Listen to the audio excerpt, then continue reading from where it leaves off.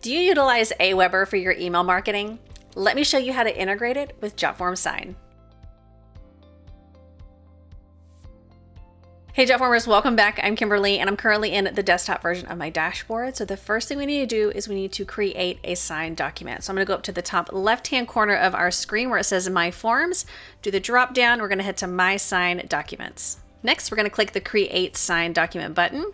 And if you already have a PDF version of what they need to sign, you can always utilize the Upload Document option. But for this example, we're going to head over to Use Template. And just to keep things simple, I'm going to go ahead and use this very first one, the simple one-page lease agreement.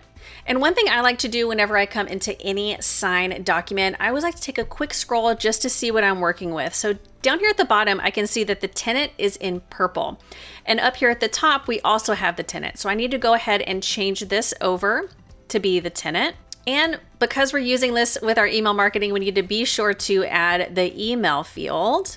Let me go ahead and drag and drop this right over here, and we can see it's already programmed in as the tenant, which is perfect.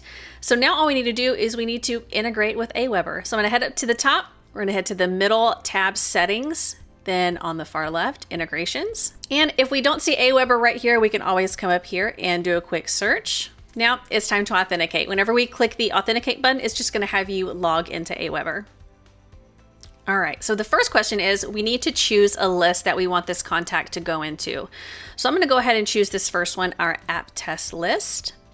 Now we need to match the fields. So the full name, right now it has it as me, the landlord, but I need it to be my tenant. So I'm gonna go ahead and choose the tenant name, and it populated the email perfectly. If we need to add any other fields, we can do that here. Then next at the bottom, we can apply any tags we need to if we see fit. We can add and we can also remove. And then at the bottom, we can also update the contact if the contact exists, if we want to turn that on. We're good to go, so let's go ahead and complete integration. And the integration is ready, so let's go ahead and click Finish. Now we just need to send this document. So I'm gonna head up to the Send tab, and first thing we need to do is we need to enter in our tenant's information. And as of right now, if I click Send to Sign, both parties are going to get this document at the same time, and that's not what I want to happen. I want to ensure that I get it first, and then my tenant gets it second. So in order to do this, we just turn on the signing order, and then if we need to move them around, we can do that here. But as of right now, it's good to go. So I'm gonna go ahead and click Send to Sign. All right, so let's head over to our emails.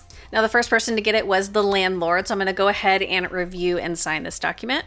And it went ahead and pre-filled in my name. So I'm just gonna skip down here just for the sake of time. We're gonna fill out our signature and the date, and then we'll click Next. Then sign and complete and accept and send. All right, now let's head up to our leasee's email and review and sign document. And we can see it went ahead and pre-populated my name and my email. So I'm gonna go and scroll to the bottom and let's get this signed and dated. And sign and complete and accept and send. All right, let's head back over to AWeber. And we see our leasee here being added today. And it's as simple as that. If you have any questions about utilizing the integration between AWeber and Jotform Sign, let us know. If you liked this video and you got some value from it, be sure to hit that like button down below. Be sure to subscribe to our channel and turn on the bell so you get notification every time we put out a new video. And I'll see you next time.